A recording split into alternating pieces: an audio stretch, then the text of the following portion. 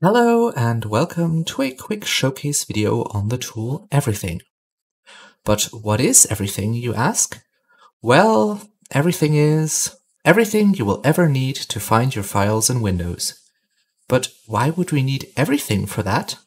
Don't we already have an integrated search tool called Windows Search? Well, I am sure most of you know the feeling of trying to find some file on your PC with the Windows Search, but not being able to find it. For example, I know that I have two files called 4374.txt on this PC. If I type it in here though, it won't find it. I can click on Documents and then search in File Explorer, but let's just say the performance could be improved. It takes the system a total of 45 seconds to find both the files. That is why I want to show you an alternative to the Windows Search that I use daily. My tool of choice for not just searching, but actually finding files is called Everything. Please note that this video is only a showcase, and I will not be diving into all the features or technical depth of the program.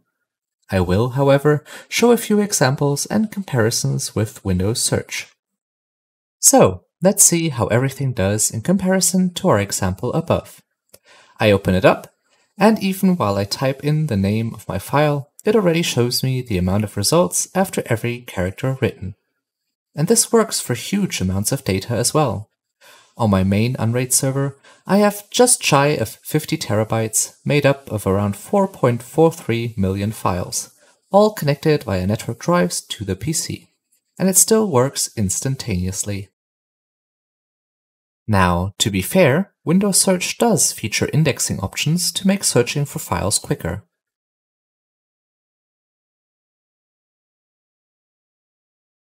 But it comes with some drawbacks. First off, you can't add any network drives to the index. Secondly, the indexing itself takes many times longer in comparison to Everything. And thirdly, the search is still slower and more restricted than with Everything. To showcase just a few of the ways Everything can help you find exactly the file you are looking for, you can use wildcards, for example, by typing 12*4.txt, you only get results that start with 12 and end with 4.txt. Or you can type *9*.pdf to get any PDF with a 9 in it.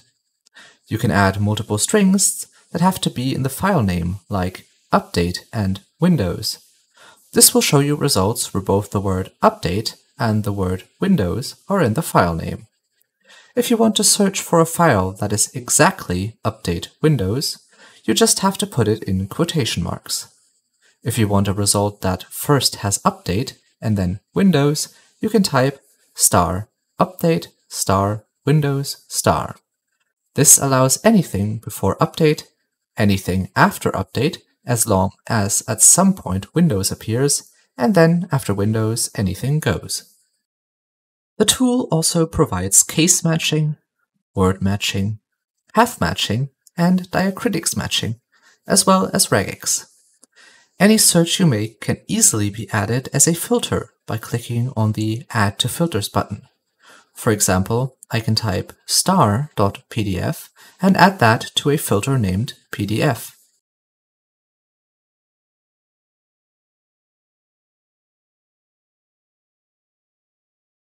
If I now select this filter, I have all results filtered to only show PDFs and can now search within that filter. But let's say you don't even remember what the file name you're looking for is. Not a problem with Everything. You can open the advanced search, which can also look inside of a file. Searching for file content does take a while, as the program does not index the content of files. That being said, in the newest alpha release 1.5, the feature to index file content has also been added. As I'm running 1.4.1, I do not have access to that feature yet.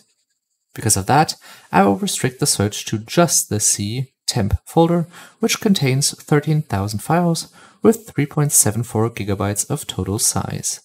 A bit more than 1,500 of those files are public domain ebooks with hundreds of pages of text.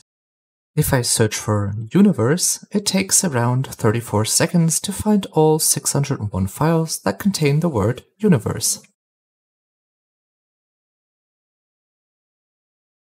If we do the same in the Windows Explorer search after activating file content in the advanced options, it takes around 50 seconds to finish searching.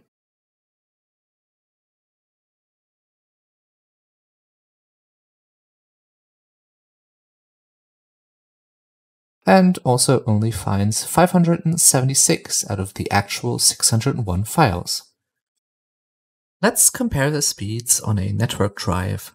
My network drive M has the exact same content as my C temp folder.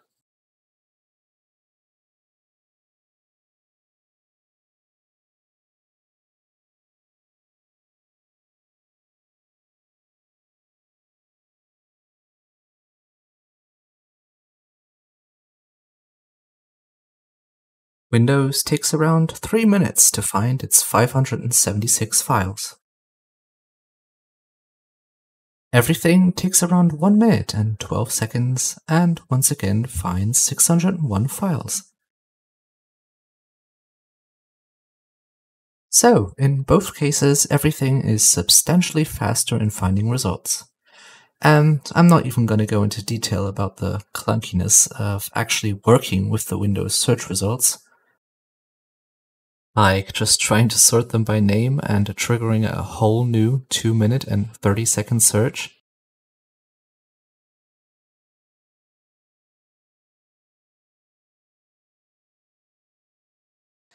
And then, after the new search, not even having Windows sort them correctly.